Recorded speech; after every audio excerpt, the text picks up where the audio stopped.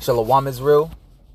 I want to give all praises, all honor, and all glory to Yahweh, Ba'ashem Yahweh Shai, Ba'ashem Akakwadash, for allowing me to do another lesson. Yahweh is who the world ignorantly calls God. Yahweh Shai is his son, who the world ignorantly calls Jesus Christ. And there's no God beside them. I want to give double honors to the elder apostles and the elder bishops of Great Millstone for being faithful witnesses to the Akakwadash, the Holy Spirit, and Shalom to the elect. Today's lesson is going to go into an article I found on the People's Voice, as you see here, entitled Kamala vows to seize guns and disarm Americans within 100 days using executive action. Now, if she gets in, she's going to disarm the American people. Right? Now it says, Kamala Harris has vowed to use executive action. Okay, we just read that. It's in the title. From the beginning, I have said my agenda includes attempting to get Congress to act, Harris said to a reporter at a campaign event in Georgia, Atlanta. But if they don't within the first 100 days of my administration, I'm going to take executive action, because what we need is action.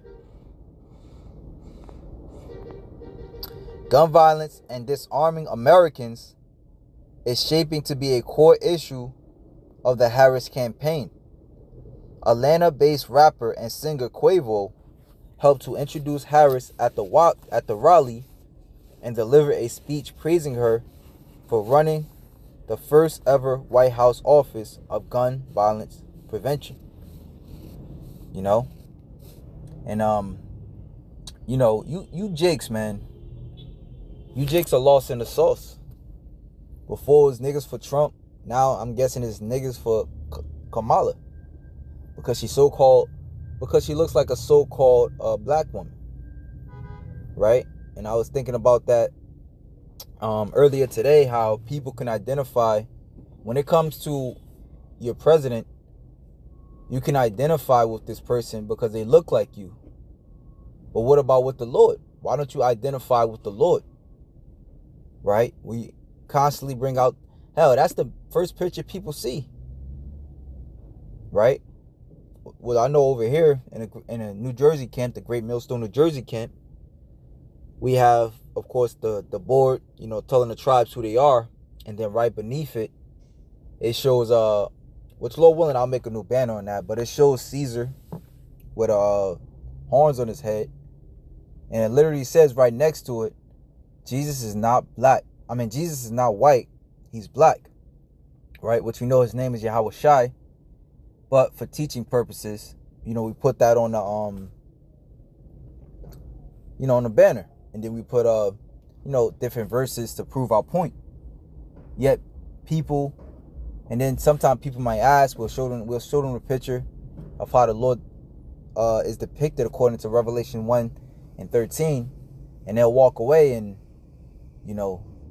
disassociate themselves from that teaching. Right? So our people is all effed up, and the Lord is not within them. All right, I just thought that was a point through the spirit that I had thought of. Meanwhile, our people, their choices, all right, on their ruler is very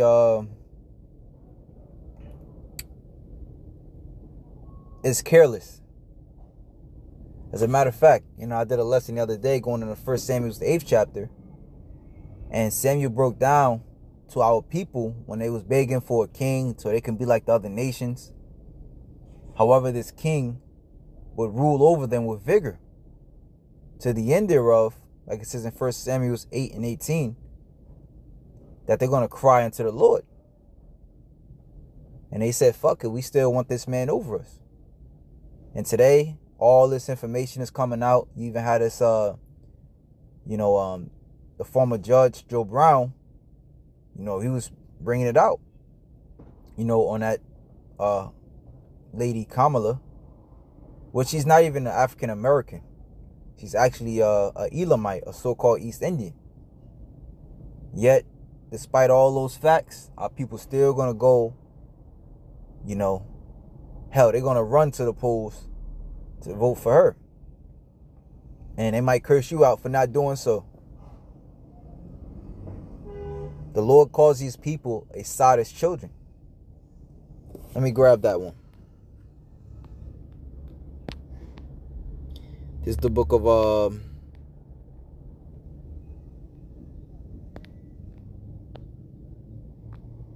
Jeremiah chapter 4 verse 22. For my people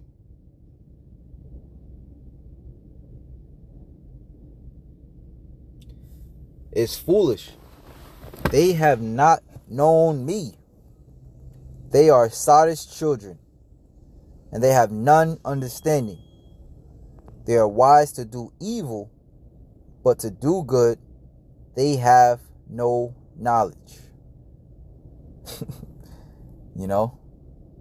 It seems like our people would rather choose that which they know nothing about and to stay in darkness, right? Than to put their mind, to understanding at least who you choosing to put over you, right? But hey, I think it's also written of in Jeremiah 3.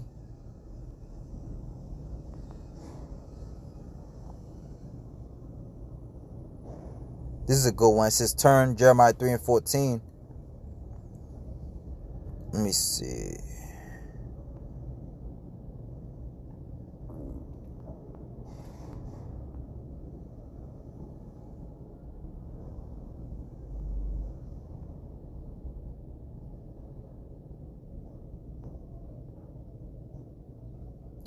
Yeah, Jeremiah chapter 3. This is a good one going into the adulterous Israel.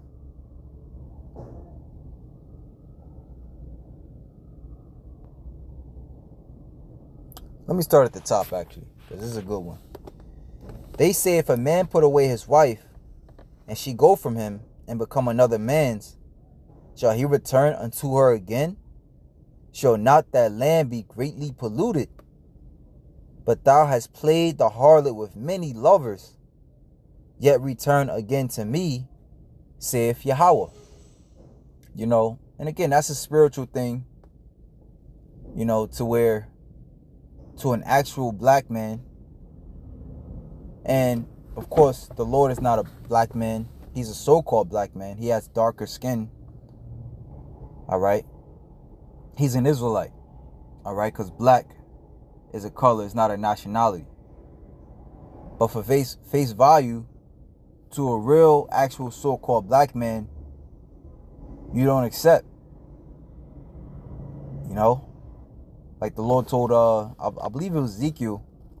He said, I have not sent thee to a people of a hard speech. For if I have, they will have listened. In other words, he have not sent us into the other nations, for the other nations would have listened to us more than our own people. Our own people will follow every other leader, every other god, but their own. All right. The God of Israel looks just like you. He has woolly hair. He has dark skin. He's very charismatic. He's very, he can be. I'm not going to say very funny, but he can be funny.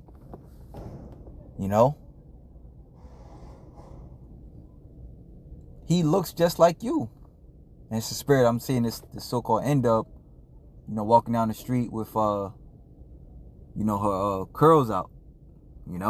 He looks just like you, man. He's more of like a caramel complexion. But it says, lift up thine eyes unto the high places, and see where thou hast not been lying with.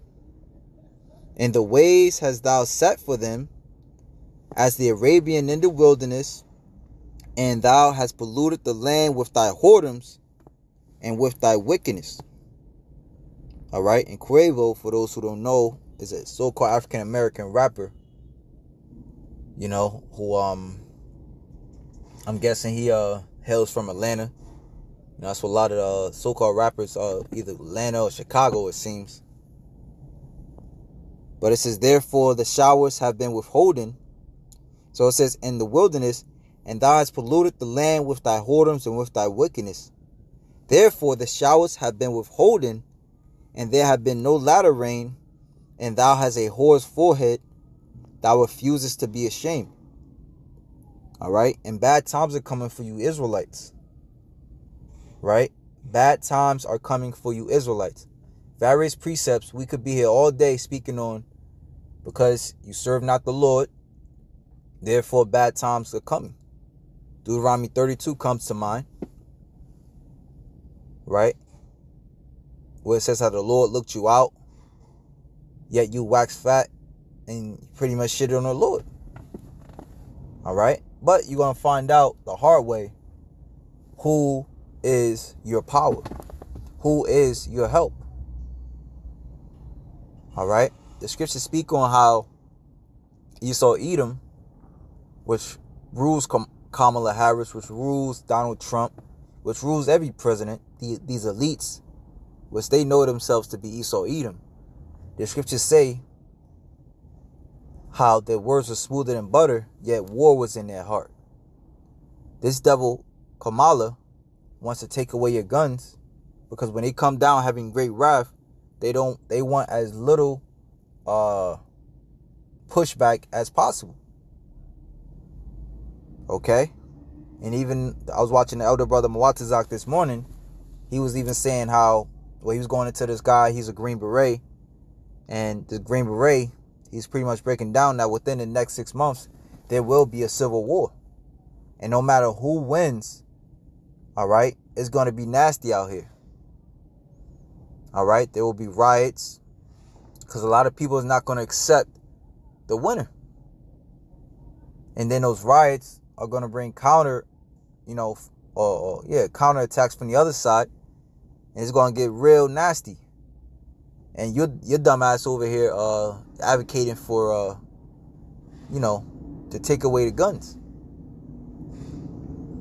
Now, I'm not opposition is that you need to fear Yahweh Ba'ashim Yahweh Shai. But since we know you're not going to do that, that's going to be your next best hope. All right? But our people is all messed up in the head. But it says, wilt thou not from this time cry unto me, my father, thou art the God of my youth. And like he said in the book of Isaiah, why should you be stricken anymore? You will only make your you will only make your head harder and harder. Will he reserve his anger forever? Will he keep it to the end? Behold, thou hast spoken and done evil things as thou couldest. The Lord said also unto me in the days of Josiah the king, hast thou seen that which backsliding Israel have done? She is gone up upon high mountains and under every green tree, and there have played the harlot. And I said, after she had done all these things, turn thou unto me, but she returned not. And that's our message. Turn back to Yahweh Ba'ashim Yahweh Shai, but you choose not to. All right?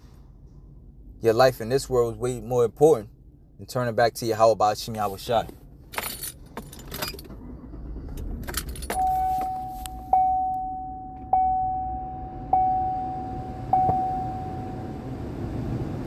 So it says, but she returned not, and her treacherous sister Judah saw it.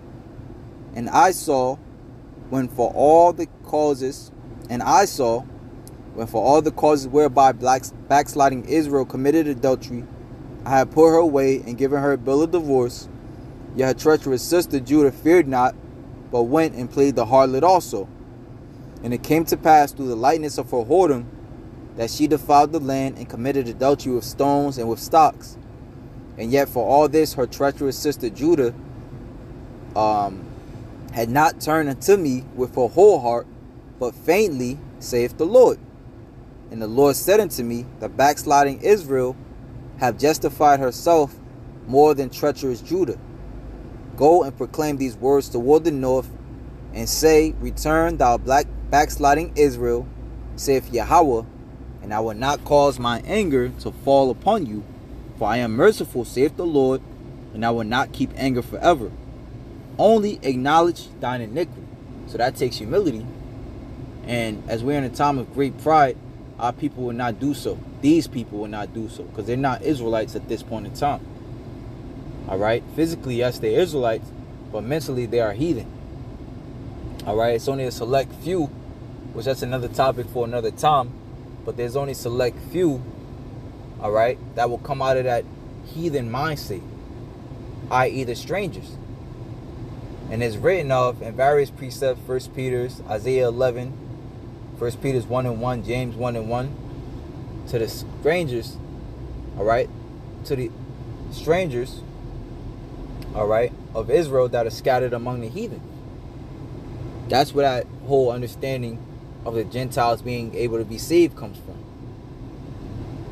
Alright, it says in what? Ephesians 2:12, that I know that ye were Gentiles carried away into these dumb idols. So if they were physically Gentiles, how could they stop being Gentiles? It's talking about ye were Gentiles in a mind. Alright? But it says, only acknowledge thine iniquity, that thou hast transgressed against the Lord thy God, or thy power, either or, which the Lord on all caps is Yahweh, and has scattered thy ways to the strangers under every green tree, and ye have not obeyed my voice, saith Yahweh. Where you might say, well, when do we hear your voice? Well, the scriptures say that in Hebrews 1:1, that he spake in times past by the prophets. So the voice of the Lord comes through the prophets.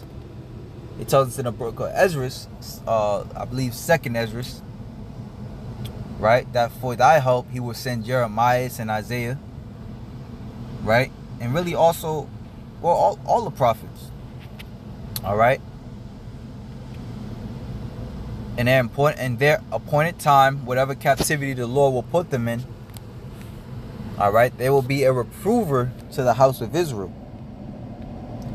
Turn, O backsliding Israel, saith the Lord, for I am married unto you, and I will take you one of a city and two of a family, and I will bring you to Zion, and I will give you pastors according to my heart, which shall feed you with knowledge and understanding. Okay? And we're going to feed you with knowledge and understanding how to get out of this place. Alright? Whereas most will feed you with knowledge and understanding how to stay, the real pastors will feed you, alright, telling you what you did wrong and what you can do to fix it. Well, as we just read, turn. Alright? Meaning change. Let's see that word for turn actually.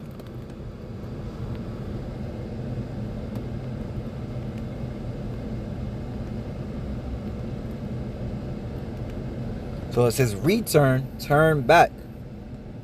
Hebrew word being shawab.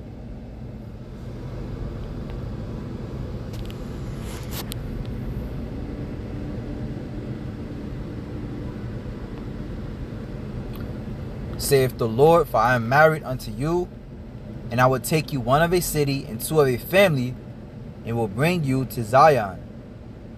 And I will give you pastors according to my heart, which feed you with knowledge and understanding.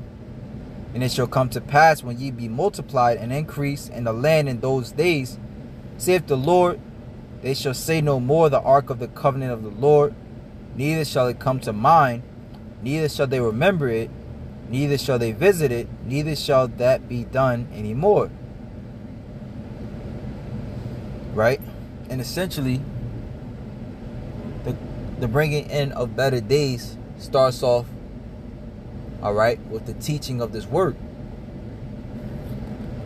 Right? It's written in the book of Psalms 119, how shall a man cleanse his way? By taking heed to every word of the Lord. You must understand that the word of the Lord is brought forth by the prophets.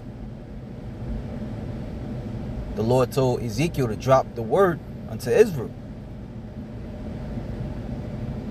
right? And all the prophets, essentially, whatever the Lord told the prophets will relay the message to Israel. Okay? And like we always say, if you don't believe us, just wait and see. You know, just give it a few months. You're going to be crying out, as you always do. You know? Because as it's written, we are yet this day in our captivity. Alright? And appointed unto us under the curses for not following our Lord and Savior, Yahweh and Yahweh Shai. It says,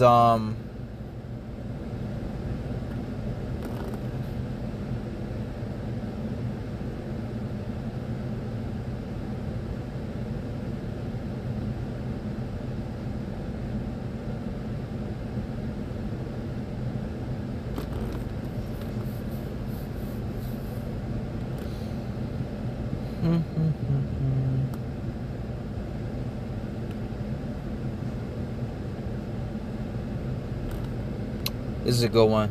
Deuteronomy 28, right? And I'm going to read 48. Was that? Just had it. It's locked.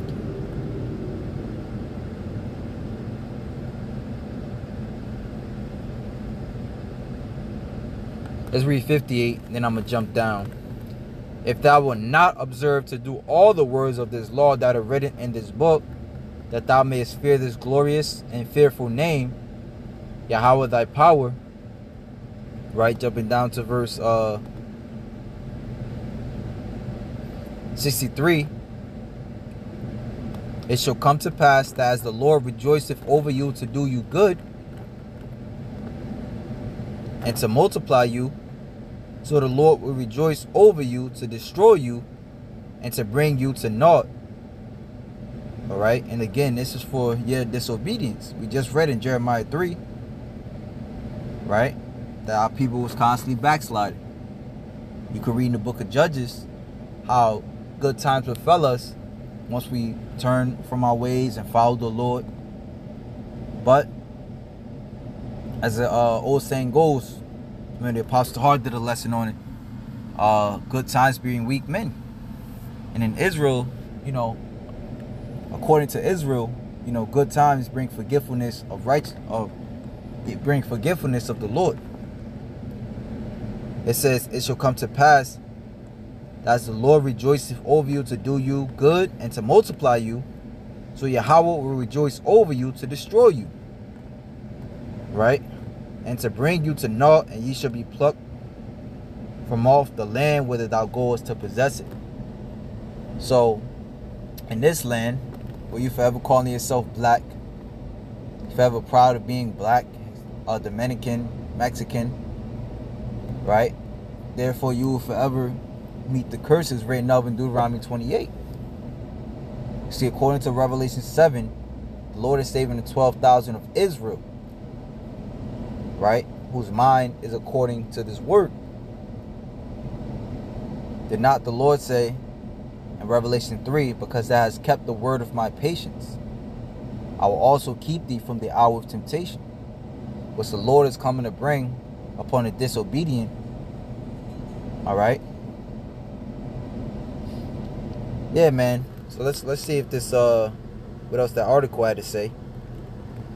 It says gun violence and disarming Americans is shaping to be a core issue of the Harris campaign. Atlanta-based rapper and singer Quavo helped to introduce Harris at the rally and delivered a speech praising her for running the first ever White House office of gun violence prevention. One of these issues that I care about is resolving the gun violence issues, Quavo told the crowd. You can't understand the struggle of gun violence if you're not in the field or in the heart of it. Which, you know, the hypocrisy coming from a rapper, which all they do is speak about adultery and gun violence. Which the scriptures say what, according to Hosea 4, you know, robbing, stealing, killing, you know, blood breaketh out. Pretty much. Alright? So you're adding to the violence, alright, with your demonic music. It says, from inviting me to the White House last year to discuss these solutions to passing the biggest gun safety laws today. He continued So it's only right, in the birthplace of the culture is also the same place to launch the first African-American woman to run for president. And that's what this world is about. Oh, people, digging in that ass. It's good luck with that cunt. Try and take them. Who's going to do the confiscating? Are they willing to, for your unconstitutional order? So, I mean, enough said there.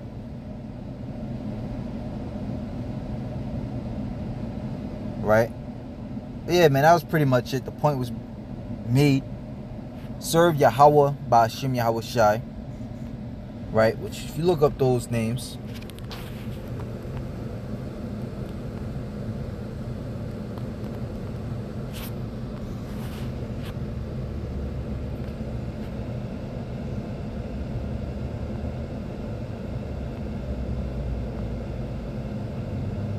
right? This is his depiction.